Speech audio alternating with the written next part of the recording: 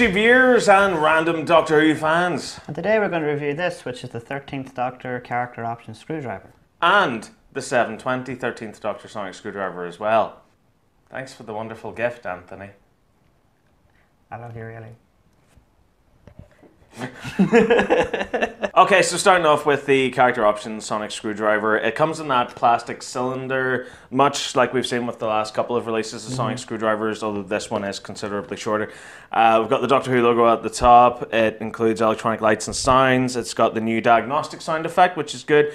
My one sort of thing that makes me go, what about this box, is the fact that it doesn't actually show off the screwdriver. No, it's like compacting it. It's cutting off the emitter section. It's cutting off a little bit at the bottom as well, which I think is weird. But yeah, no, on the back we've got some rough battery information, but as it says, see inside sleeve for further instructions. But on the other side of that coin, we've got the Se7en20 version, which is cardboard, and it's very sort of thin, brittle sort of cardboard as well. You can see it doesn't really offer a lot of protection to the screwdriver because I like that they put more effort into this package. Yeah, I think visually it looks really good because you've got like the police box doors on the sides and it just looks very, very nice. The one downside to it is the fact that it doesn't have any protection. The cover, there's no plastic window on the front, so it leaves the screwdriver exposed to the elements. I do like that nice little hexagonal thing they've got going on at the top there. Pretty cool. So you can see the screwdriver, you know, from the top the emitter downward. And on the back, I think it's just a lot of legal guff. So that does it for the package. Let's move on and talk about the screwdrivers themselves. Okay, so here we now have the sonic screwdrivers out of their packaging. And I think before we talk about the detail and stuff, we just sort of have to talk about the overall visual appearance of the new sonic screwdriver, because you can't really talk about a toy of something without talking about the thing itself, if that makes any sense. I've held off making this review for a little while because I always do that thing where, you know, the new screwdriver's announced and I go, I hate that.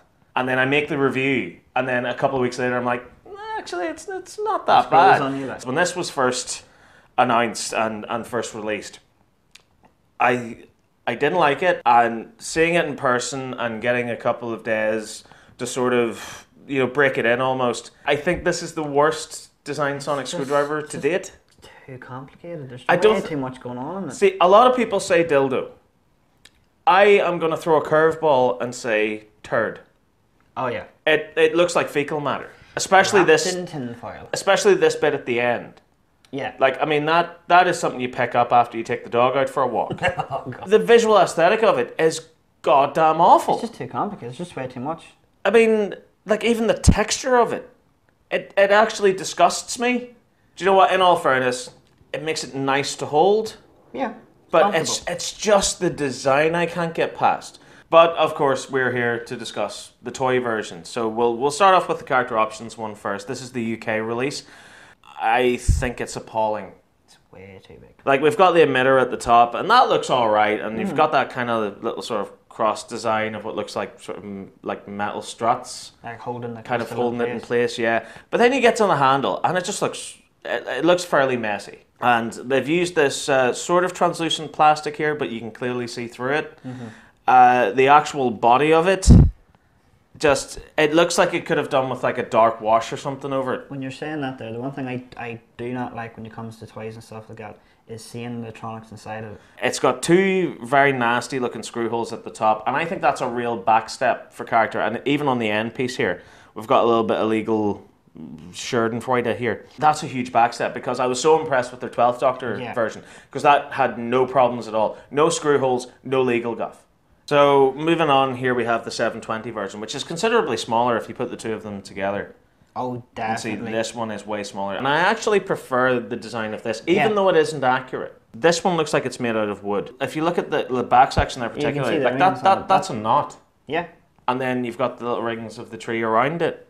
I actually like the sort of wooden design in this one. But it seems this one has more effort in it, like they've sat down and on all the little bits, even paint. I see, that's what I like about props and toys and that there, when they make the effort to actually weather it down. Yeah, see, this one has weathering to it, because you can see the sort of dark wash that one badly needs. Definitely. The crystal on this one isn't as impressive as the character, I would say. I actually prefer that one. You like this one, yeah? See, there's the same problem. You can see the inside of it, where I don't like that. Whereas this is frosted. Yeah. That's perfect. The one downside to this one is that it has a world of screw holes. A world of them. Yeah, Look at that's that. a lot. Because again, we get the two at the top. We get one just in the midsection there, another one there, another one in the midsection of the turd, and one right at the end of the turd. I do prefer the design overall of the 720 compared to the character one. The character one looks cheap. Too big. It looks clunky. tacky. It looks plasticky. Whereas with the 720, you get that nice kind of. It's like a slimline. Yeah, you get that kind of nice little sort of wood paneling finish. It's good and small. It fits into your hand really nicely too. So moving on to features, both Sonics have light and sound effects. So Anthony, give us a blast of the character options version. Right, so that's that one, and then there's like another feature as well. So if you double tap, so that's the new diagnostic sound effect, which kind of reminds me of the noise that the Judoon scanner plays. One thing I do appreciate about the character options version is that it's not just the same Sonic sound effect again. There's a little click at the start. It's very subtle, but there's a little sort of click at the start. And there's also an extra little noise whenever you take your finger away from the screwdriver. Do you hear that? Yeah. So it's... It's like it's locking itself on and off. Yeah, it's like a little power-up noise. And also another thing that is kind of good about it is the fact that when you turn it on and you're sonicking and you let go, the light just doesn't immediately turn off. Just fades. It fades out. So that is one of the little features that I do like about it, is the fact that when you move the Sonic around, like the body of it will glow. See, like that. Yeah. Which on paper sounds like a good idea, but think about it. If that's in a kid's pocket and he or she's running around with it, that'll activate. It'll drain the battery like crazy. There is a button on the top of this screwdriver. That's just a dummy button. That's just so annoying. With the character options one, it has the multiple sound effects. So you turn it on, it's got the regular sonic noise. Tap twice, diagnostic. Tap 3 times. It's that annoying sound effect. That one that we first heard on the 11th Doctor screwdriver, where the Sonic isn't really working properly. Wouldn't a better idea have been to have that be the regular Sonic noise and this be the diagnostic noise? Yeah. Because it makes more sense, because why would you just have a button that's just there to do nothing? See, people? That's laziness. But whereas with the 720 version, you press the button on the top, regular Sonic sound effect. And I think that looks gorgeous. I mean, comparing the two. Is this one orange and that one's yellow? I think this one lights up far brighter. Big time.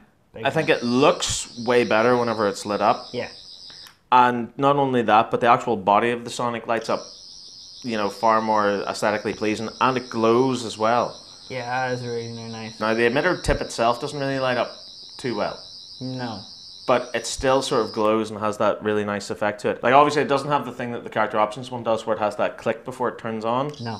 And you can't double tap it or anything like that. Whereas the button on the bottom actually works.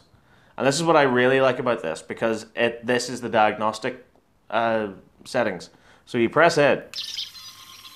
Look at that. That is cool. And it actually rotates, which is really nice. This first Sonic, it actually does some sort of movement. Yeah, it actually moves independently, which is really cool. Be interesting to see what that's actually going to happen in the show. What's the meaning behind it? Yeah.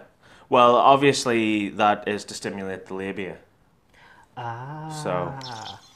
And of course, an extra feature that the 720 offers is the fact that the base can rotate. Now, I can't go the full way around. It seems to get stuck.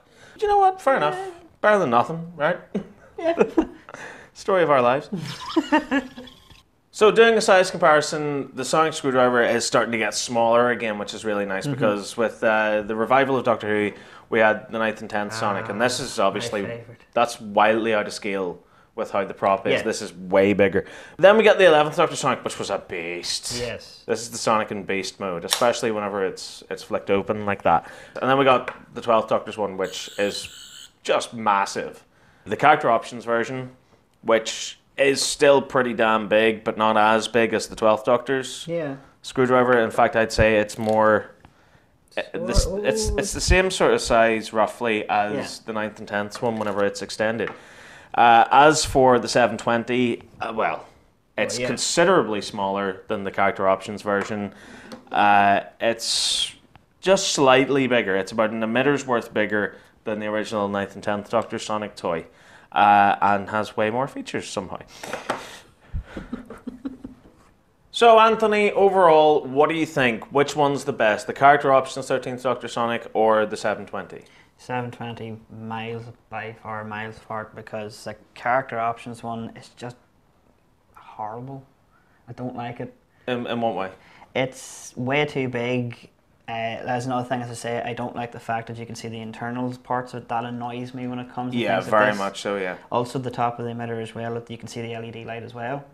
And the other thing that annoys me too is the button. Yeah, the button doesn't work. What is the point of this? I mean, Character have made some weird decisions in the past with some of their toys. Yeah. This is yet another in a long line of, what the hell are you doing? I will give them 1 point, which is that they have less screw holes on this than this one does. Yeah. That's the only thing that really sort of holds me back with the 720, is that it just looks a mess on one side. Yeah.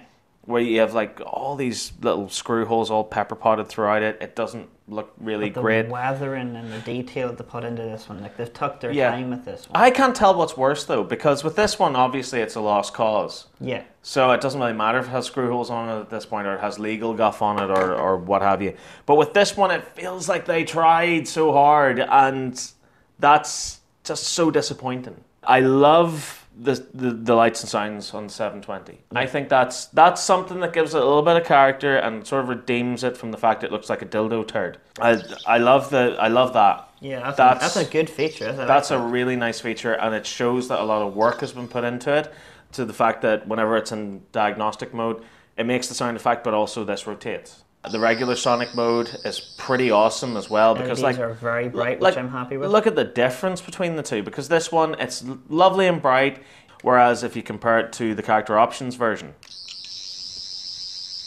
I mean, there's no comparing the two. That is terrible. And I mean, it's so clear whenever you have this one switched on that you can see the LEDs inside it. It annoys me. See that?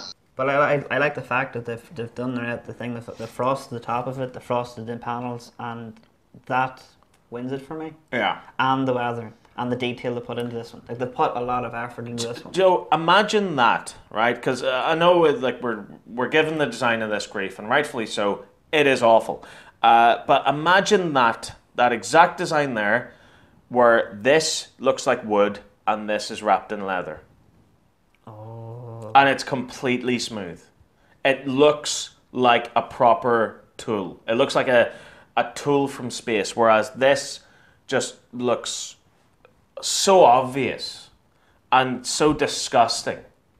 Don't get me wrong, because everyone on the planet now seems to think I'm some sort of Doctor Who hater. We're like, oh, just stop reviewing it. If you don't like it, don't review it. And see, the trouble is, I've kind of got like Doctor Who Stockholm Syndrome. Where I'll still watch the series and I'm still going, please be good this year. Please be good. And I want to collect the toys. I still want to make reviews on them. But just everything is a disappointment now. Yeah. And this is the pinnacle of it, because it looks like crap. Whenever I was a teenager, I would carry this around with me all the time.